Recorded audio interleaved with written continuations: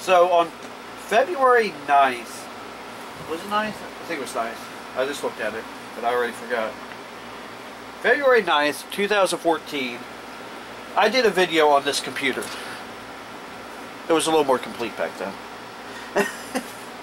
But anyway, so I've ran into issues with this trying to get it to work in the past, and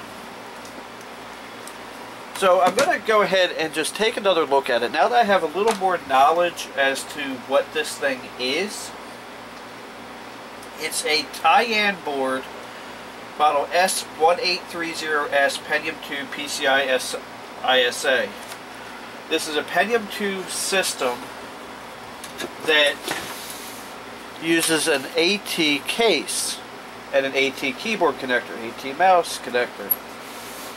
It is an AT, but it's Pentium-II. It has AGP all the way up here at the top. Actually, let me zoom you in a little bit better. So, crap. Sorry. It has AGP, which you can barely see, but there it is. PCI, it has 4 PCI slots, and then it has 4 ISA, so it has 1, 2, 3, 4, 5, 6, 7, 8, 9 expansion ports.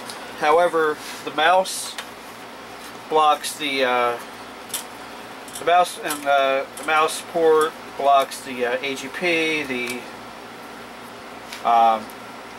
the parallel port, blocks top PCI. So it's not an easy system to work on, and it is actually compatible with both AT and ATX power supplies.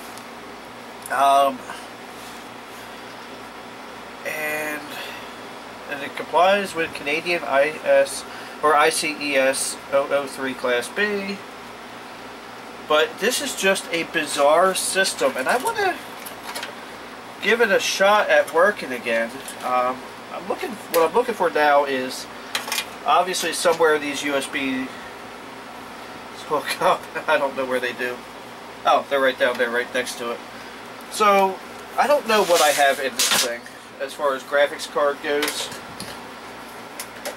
So we're going to find out together. I have another donor machine that I kind of have set up as my vintage gaming system when I had the belief that, oh, I'm going to have time to do that. So this is a Cirrus Logic chip. It's just a VGA BIOS, it says. I have no clue what any of this is. It's got that chip. I'm going to have to go over there and get the keyboard. Which graphics card do I have in this one? So let me take a look at this. Oh, as far as I know, this is a Pentium-II 300. This machine is a socket 7, and it's a it's an AMD K6. I want to say it's a 450 or a 500, one of the two. And we'll probably put this card in this system if we can keep it working long enough. This is an ATI Rage Pro. It's a little bit better. Oh wait, that goes into a port that's going to be blocked. So let's just let's steal this IDE cable. Let's just see what we can get working on this other one. I'm going to need to pull this DVD drive that's in here. This one's missing the power supply because of this. If any of you watched my series on that paint computer, one of my theories was that the power supply was dead. So I stole that power supply. And it's somewhere in my closet at home. It's not lost. I kind of know where it's at. I figure if you kind of know where it's at, it's not really lost. This one has a zip drive in it floppy drive. I'm not going to worry about a floppy drive. But I will worry about this DVD drive. And I planned on doing this video over in the other trailer, but this one has air conditioning. And it's cooled down to 88 degrees in here. It was 99 when I started. Or actually when I first got here and turned the generator. So I fired up the generator, and then I went and got the other computer. This one I took from home this morning. I texted my wife when I was here. She probably remembers me taking this computer, so she's probably like, oh, okay, I know what he's doing. So she knows I'm not doing anything stupid. I mean, I could be doing something stupid, but just not that kind of stupid thing. So let's also take this memory. I think this is 64 megs. It might be 128. This is another one that's AT, but also has compatibility with ATX. So this is a 128 meg, and this is 128 meg. So this is actually 256 meg. So what I'm going to do, rather than boring you guys forever, I'm going to go ahead and pop the CD drive in, pop some memory in, and we'll see what happens. Okay, so I think I got everything hooked up. Random Dell gave me a 40 gigabyte hard drive and a clock battery. I've got this DVD drive in. I'm hoping Windows XP has serial mouse drivers because I don't have a PS2 mouse here, and something's weird about this USB plate, so along with the connection. So I'm a little fishy about actually hooking it up and trying to plug anything into it. So let's see what we got.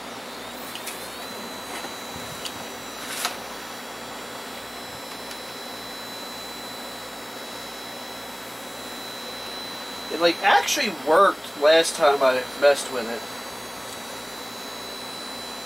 It's been a while. It really wasn't that long ago I messed with it.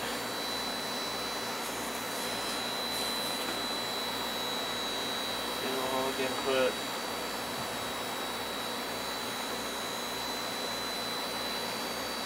Okay, so we got a little troubleshooting to do.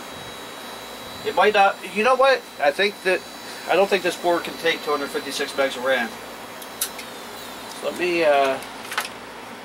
pop one of these sticks out.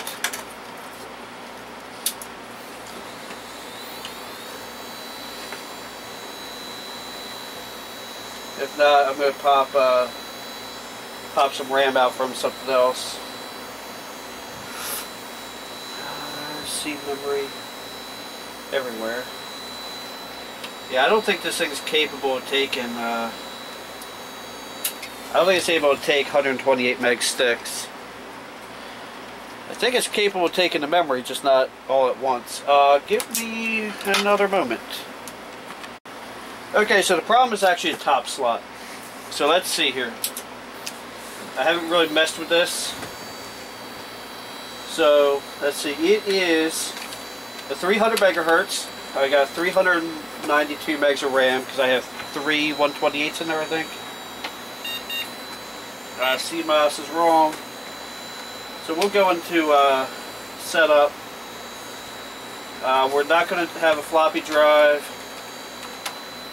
It thinks it's 1996, whatever. First boot device I want to be the Atapi CD-ROM. Well, let's see what's on this hard drive. I think this is one that I'm going to need to wipe because it's I think it had a password on it in the Dell that I got it from. So what happened is there's something wrong with this top slot. So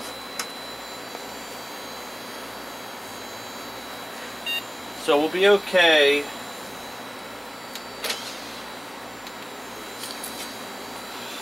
To do what we're doing.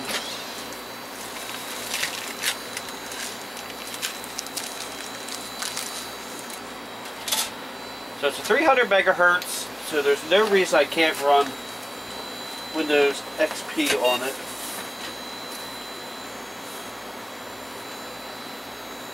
BSP CPU error microcode. What the hell does that mean? I've never seen that before. So because this had, I think this had XP on it, either that or it had Windows 2000. What we'll do is we'll put we'll do a fast format, and it's come down another degrees in here. I'm really wishing I had brought shorts to wear after this, but this is a really unique system. I kind of really like it, but it's just so bizarre. Oh, excuse me. Am I going through puberty again? It's so bizarre that it's a, water. It's an AT, but it's a Windows or a Pentium-II. I'm going to do right now. No, this is doing that. I want to get numbers off this motherboard, and we'll do flash on.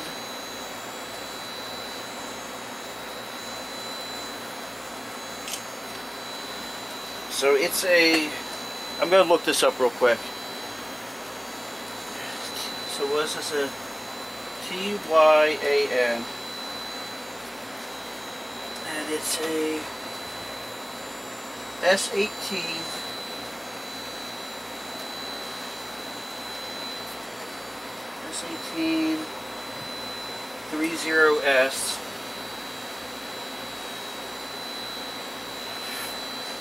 And there's a book from AnandTech, or an article from AnandTech on it. So we're going to set up Windows XP.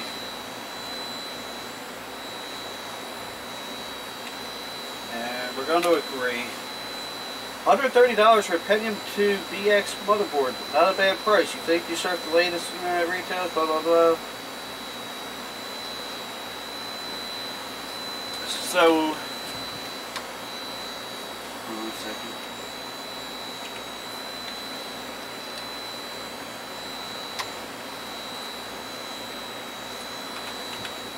What am I doing here? I don't want to delete the partition, so what I'll do is I'll use quick format. So it's the Intel 440BX chipset, form factor AT with ATX power connectors. Classic of socket 7 boards with a twist.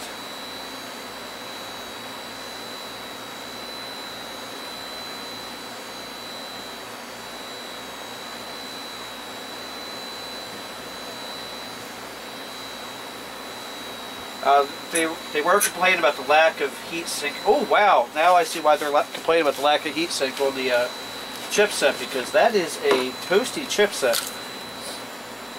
So I kind of want to see what kind of processors I can fit on that. I could put a chipset cooler on it. Put a fan up here in the front, blow it in, because this is actually like a really cool board. So the reason I'm putting XP on here is I made an about 10 minutes before I went to bed last night. I decided I was going to come up here and do this video. So I didn't have a whole lot of time to prepare, so I downloaded an image of the operating system I wanted to use. And I'm like, I'll just throw it on a USB drive, which is right here. And that I would go ahead and just make it here using my MacBook. Well, my MacBook does not like these particular CDRs, or these CDRs are bad. So, I don't know. But I think what I'll do is I'll go ahead and pause the video for now, and I will get back to you guys in a little bit. Alright, so you can see in the background this is still copying files. This CD drive, I think this DVD drive is pretty slow, but this is actually called the Tsunami AT, and it's the revision, well, this one looks like it's a revision 1.3. It is, I'm really curious what processors it's actually capable of. It gives you a whole bunch of information, but doesn't really tell you a whole heck of a lot.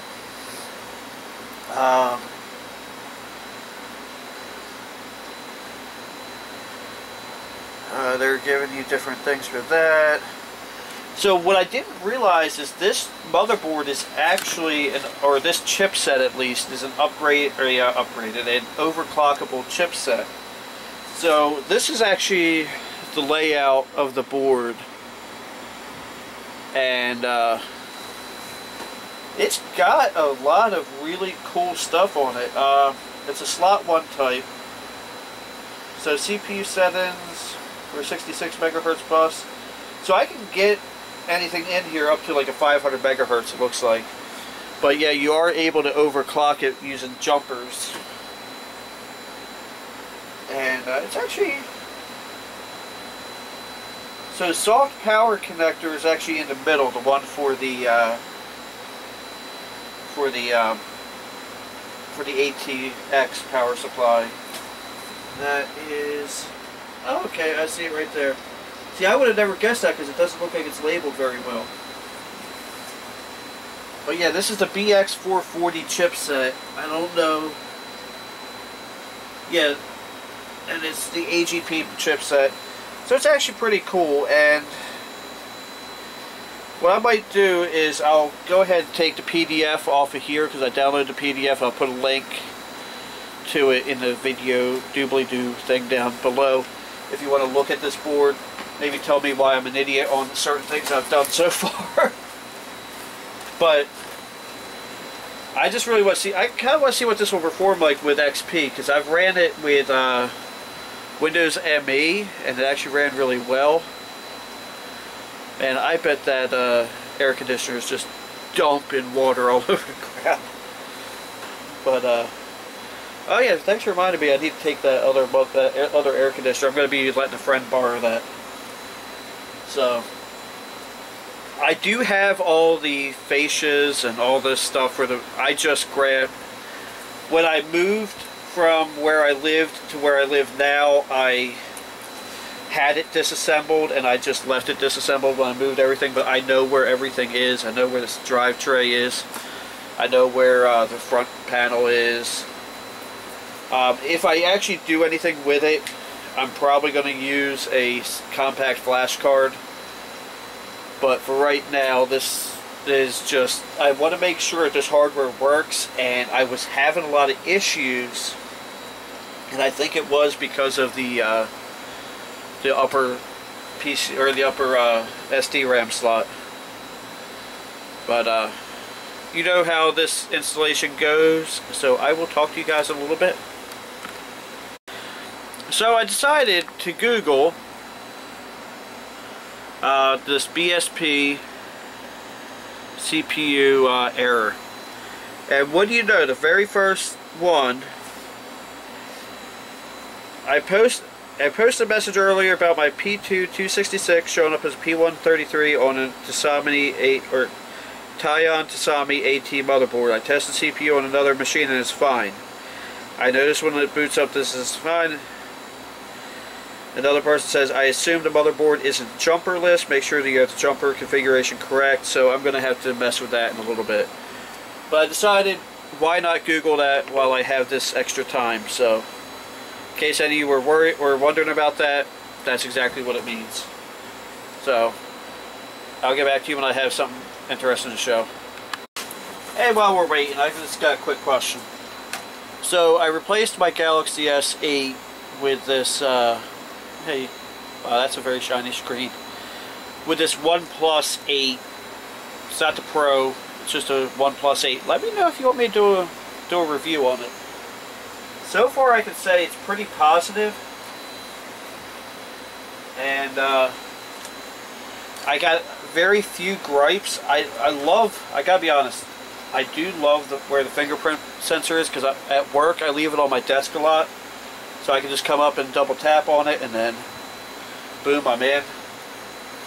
But that's not what this video is about. So I want to know what you guys think about having me do this do a video on this particular phone. I'm not really a phone reviewer, so I'm not going to be good at it, but I do like it so far. And the battery life has been incredible, like absolutely bonkers incredible. But anyway, let's go. I'll pause this up. I was actually just talking to somebody. I was texting them, and I'm like, wait a minute, let me ask them if they want me to do a review. So yeah, I'll be back in a minute. So because I'm weird, used as some part of a church. I'm actually watching my old video of this computer. I don't know, I just thought you guys would be interested. I wanted to find out what I knew about it back then. Turns out I really didn't research a whole heck of a lot about it. I let it sit for like 2 or 3 months after the girl gave it to me. And then I decided one day, hey, let me just see what this thing is. I pulled the case. Oh my god, that's a Pentium-II. And then just grabbed my camera, which was my phone back then, and started filming about it. And to this day, that's kind of still how I do videos. I try to do, I have definitely, looking at that, I have definitely stepped my production values up quite a bit. Not massively, but quite a bit. So, yeah, I don't want to make this video too long, so I'm going to go ahead and pause this again. Alright, so the install was successful. There was no reason not to believe it would be. So I did actually end up hooking up the USB ports, and I got them hooked up right. This is not a great Windows XP experience. It's not terrible. I've definitely had worse from some of the Dells. I know a few Dell fans that would not be happy to hear me say that. And this mouse also does not like this surface, so that doesn't help. But yeah, it works. It works pretty good. Yeah, I obviously wouldn't be leaving it with XP. I would do some sort of Windows 9X experience on it. I'm honestly not sure how much of this jumping around is the computer or how much of it is actually the mouse. But I really wanted to get back to this machine because I always had high hopes for it. And I always thought it was... I didn't leave it... I didn't like how I left it without any closure in the last video on it. And yeah, like I said, I don't know how much of this is the mouse not liking the surface and how much... Oh, I got 30 days left of activation, whatever. I think it's doing a lot of stuff in the background. This is just to remind anybody watching. Properties. It is the Windows Pentium-II 300 MHz, 384 megs of RAM. Let's see. I just want to see if there's any. I did look in the device manager, but I don't remember. All right, so we have for display adapters. It just says Cirrus Logic. I think I have to go in the other way to find out any information on it. Yeah, this is not the greatest XP experience. Cirrus Logic. We can go further. Oh no, I guess we're stuck at 800 by 600. I need to find a better PCI graphics card. The adapter has 1 mega RAM. So I'm surprised it's even doing as well as it is. Okay, let's do a I just want to see what this will do on a restart. So let's hit restart. I'm going to try to set a timer down below. And hopefully I forget to edit out the last piece where I messed up. But yeah, so this is a fully functional machine now, and it does show the USB device mouse. It's a 440BX AGP set. It's a 1997 BIOS, TYAN S1830S. This one's the version 2.00000. But yeah, it did not have the drivers necessary to run the serial mouse. That's why I went ahead and did what I did with the hook up the USB. So I'm going to leave that alone since it is working. Yeah, it doesn't do the serial mouse.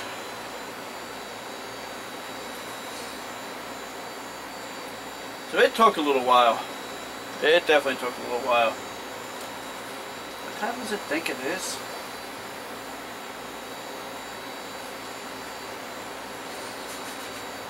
Saying found new hardware mouse. Was it finally finding this one?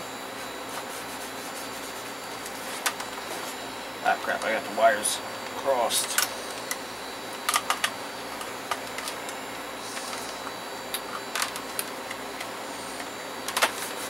Yeah, it's definitely not doing anything with the other mouse. So we have a little bit of closure. We know it works. I don't know what exactly I'm going to do with it yet.